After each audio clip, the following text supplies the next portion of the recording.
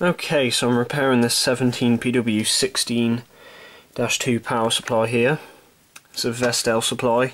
It's an older one, and to be honest, it's not that bad, you know. These supplies aren't nearly as bad as the newer ones, even though the schematic of them is a total joke. But anyway, I got this one here, and the fault with it is it keeps blowing the mains AC fuse here. That fuse there, that's the only fuse on this board, and it keeps blowing it up very violently. This originally had a glass type of fuse in it, and I originally installed glass type and it blew it up very bad. In fact, I actually did a video of this supply blowing up the fuse, and I might put that in before this clip here. But it kept blowing up the fuse. And normally when you get a power supply blowing up the mains fuse in such a manner, that normally means that one of the power devices, like the PFC devices here, or the switching transistors, or the AC input side, so the rectifier or one of the filtering components, that normally means one of those is shorted out, and if they do, the fuse will explode like it was in this.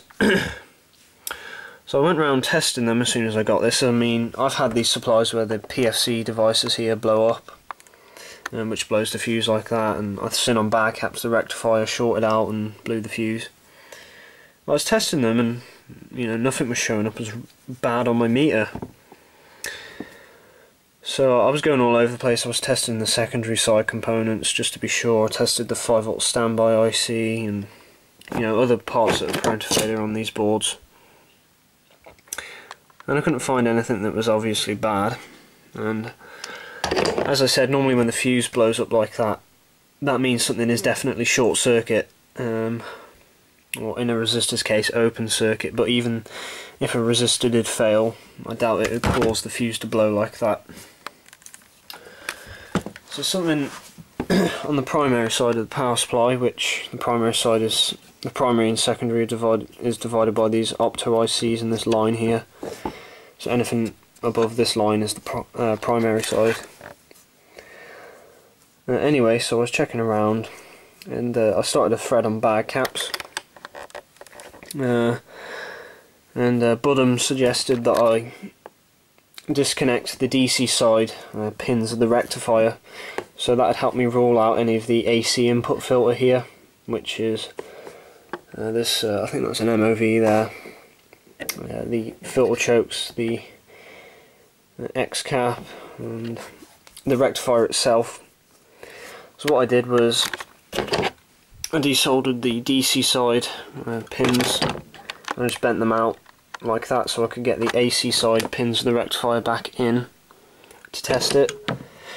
And lo and behold, the fuse didn't blow, so that meant that the AC input filter was all good, and that something else on the switching mode section of this power supply was failed. And so you're probably wondering, where the heck's the filter cap gone? Well, I'll get onto that. Now STJ suggested that I checked the filter cap. Now I checked the filter cap originally, and it had about 0.89 ohms across it, or ESR, sorry, and 200 microfarads capacitance, which is pretty good for a primary cap. So I didn't suspect anything, but you know, he suggested that it could be breaking down as soon as it gets hit with the DC, the high voltage DC coming off the PFC section here, and that I should check it out of circuit. Well, here's the cap here. It's one of these crap ass TL brand ones. 450 volt, 220 microfarad. And while, believe it or not, this cap has failed intermittently. This thing is going crazy on my ESR meter.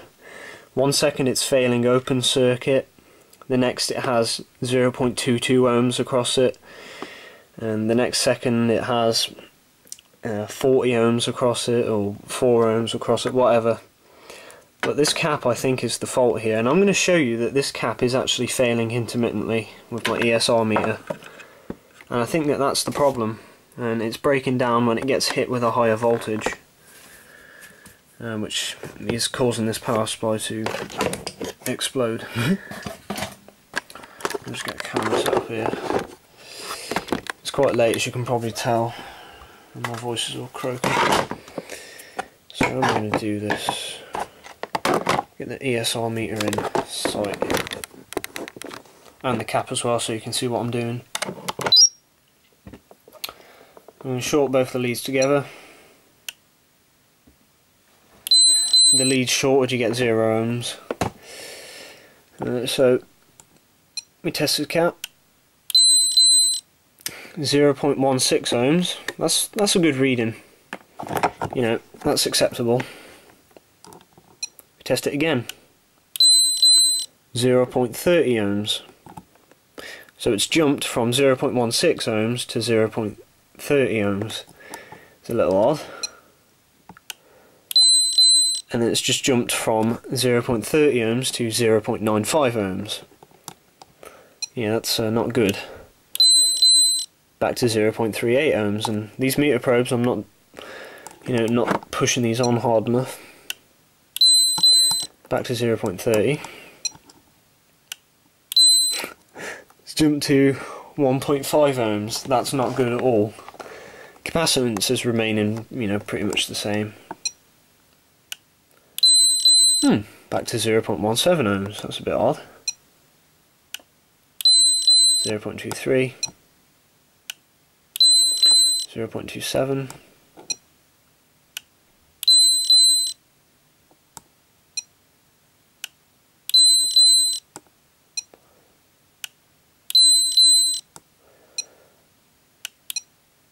an open circuit, and then 1.7 ohms. 2.5, it's getting charged up by my meter here.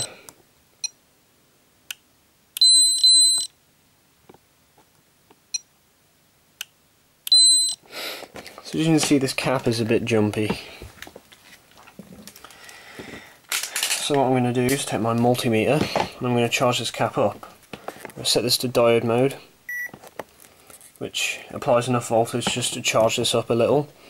And when I do charge this up, it fails completely open circuit from what I've found. So I'm just going to hold these on here for a second. It's a pretty good little testing area for a cap, like the handle of my toolbox seems to hold it. So we'll just hold these probes on here for a second. Should give it a little bit of juice. But the Peak Atlas ESR meter does actually discharge the cap, but hopefully after it discharges it, it still goes completely open. That should be enough. Discharging. Oh, didn't do it that time.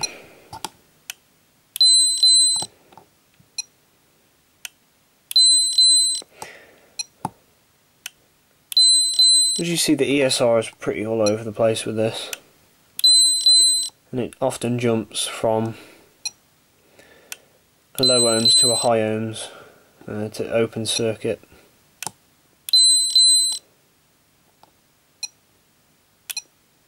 And it completely open circuit now.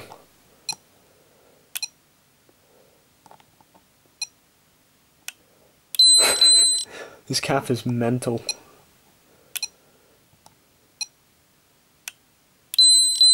It's literally failing intermittently.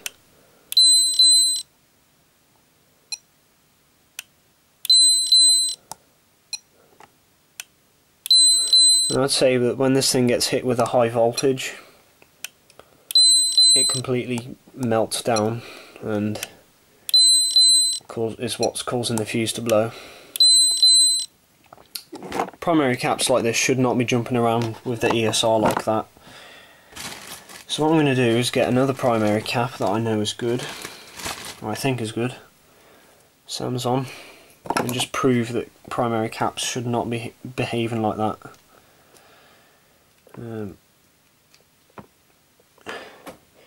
Just going to use these test probes here. Oh jeez, I messed that up. So it should have about 0. No, that's a little high there. but you should see that it doesn't jump around. Should variate a little, but not in the way that that one is. It might go a little lower as it does get charged. Hang on a minute, let's swap. Let's do something else, okay.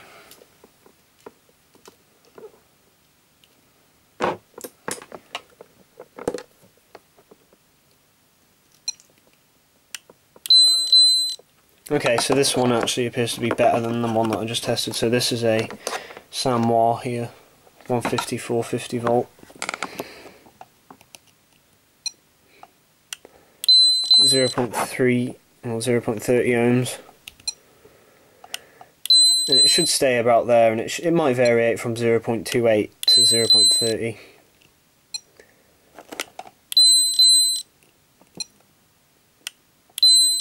But as you see, it's staying rock solid on that amount of ohms. And that, it says open circuit because I just took my probes off. I'll get another one here. Oops. Sam Young. Sam Crap I call these, but they're not that bad.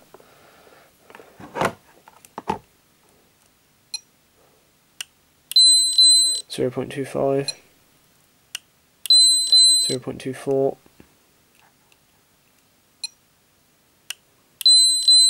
you see it's staying the same, roughly.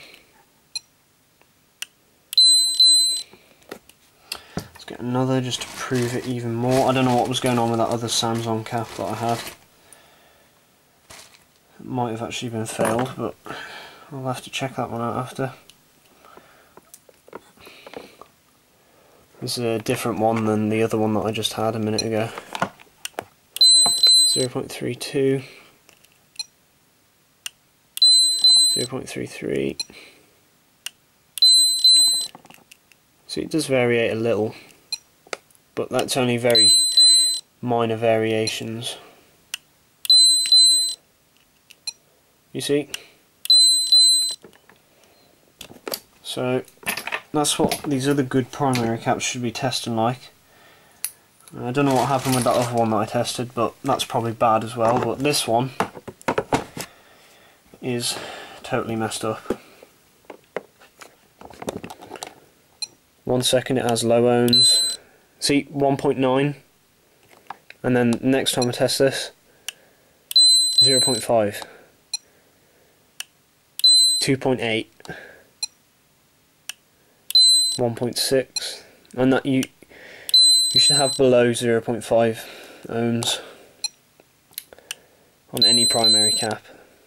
See, if it was if it was measuring 0.5 ohms, you know, I probably wouldn't have suspected it, and it did measure pretty low. It measured 0.87 in circuit, and I thought it was okay. But obviously something is not happy inside this cap. See, 2.4 ohms, 8.4 ohms, and the meter's just, you hear the change in the beep, and that means the meter's gone, you know, that cap is not good, and open circuit failure.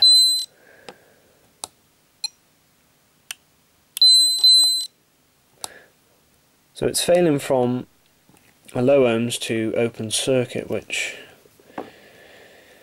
is not good.